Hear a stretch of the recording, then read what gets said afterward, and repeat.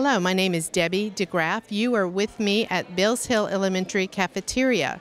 This is the science camp day where the fifth graders are doing hands-on investigations in order to prepare them and to review some of the important TEKs for the upcoming science test in May.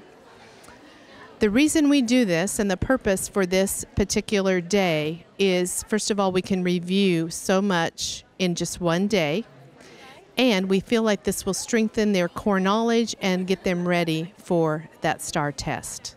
For example, you can see they are looking at matter and measuring massing matter, which is very simple, but we just want to make sure that they know how to do that on a triple beam balance.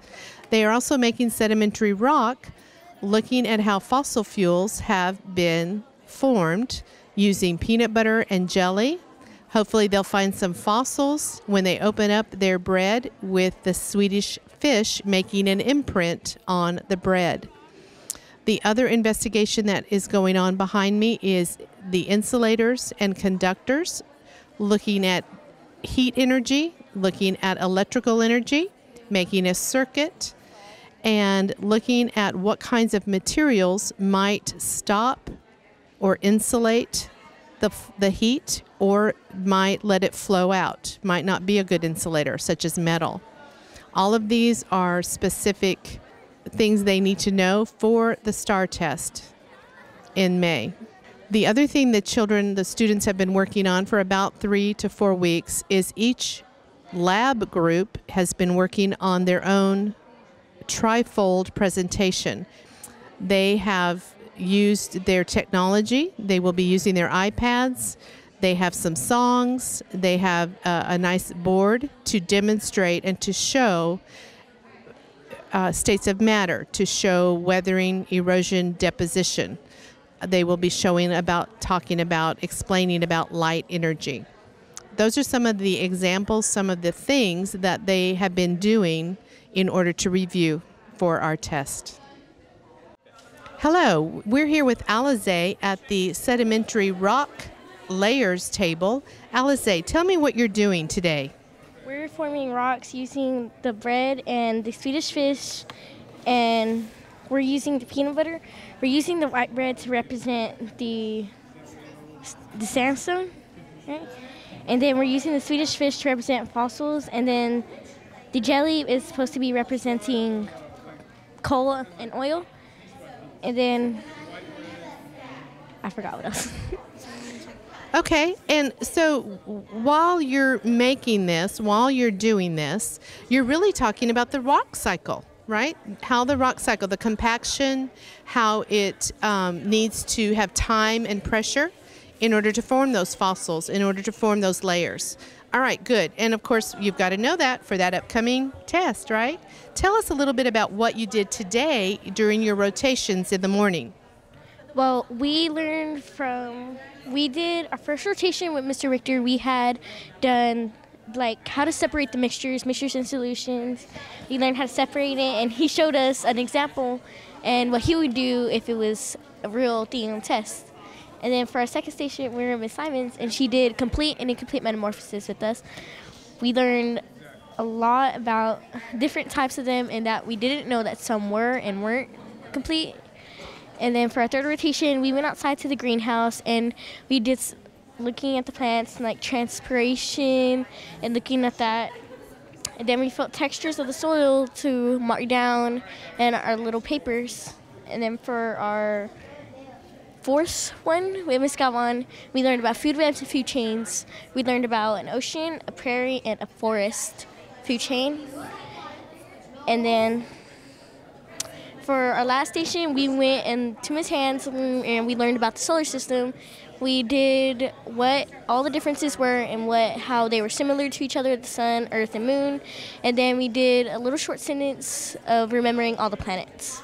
Can you give me that short sentence to help you remember your planets, keep them in order?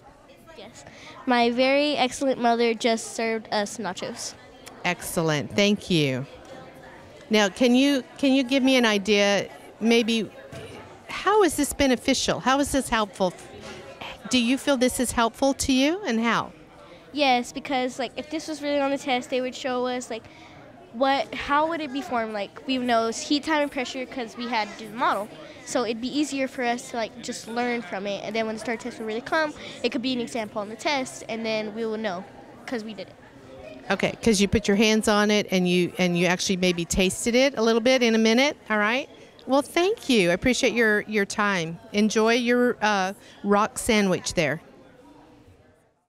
Hi, Leo. What are you doing today? We're testing electrical energy by doing electrical circuits and looking at which of these materials are conductors and insulators. Okay, and can you explain a little bit about what's the deal about electrical circuits and conductors and insulators? What do you know about those?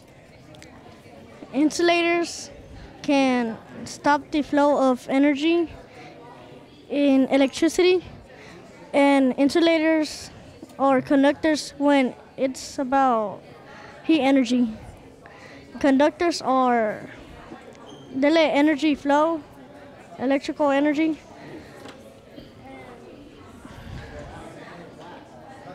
And when they are used in heat energy, they are insulators. Is water a liquid or a solid? Liquid. I want you to go through and label all of the liquid substances with an L. Hi, Mr. Williams. I'm sorry to interrupt you. I would like to just ask you, and I want to say thank you for participating today in our science camp. What is your station and what's it about? We're classifying matter by density, and we first looked at different densities of different substances, and then we looked at the mass in grams of substances, and now we're going over a few test questions that they might see on the upcoming test. Do you feel this is beneficial and why? Yes, it's important for them to actually see in real life what they're being asked about on paper. Great. Haley, do you have anything you wanted to add? Have you learned anything today? You know, we had a long day today. We've been doing a whole lot of investigations.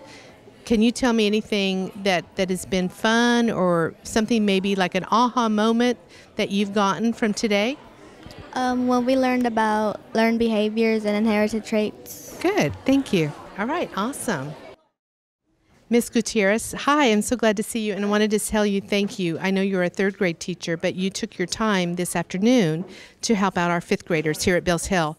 And could you just give me an example of kind of what you're doing at this station?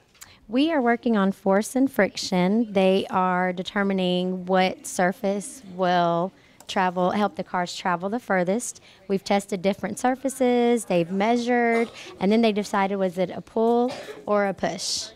And then they wrote down their answers and were able to investigate it themselves.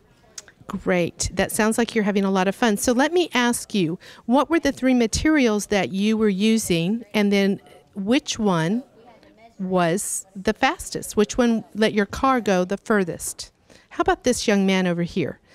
Thomas, could you show me the materials that you were using?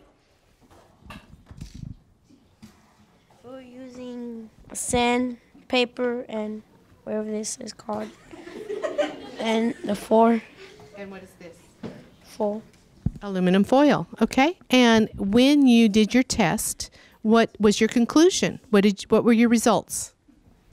This one was faster, this one was slower, this one was medium. And why? Why do you think there was a difference? Because they all got different textures on it. Can you tell me anything about this ramp here? Is there a relationship with how far it goes and the ramp? What do you know about that? The farther up the ramp it goes, the farther it goes. Thank you, Thomas. You did awesome. Let's clap for him.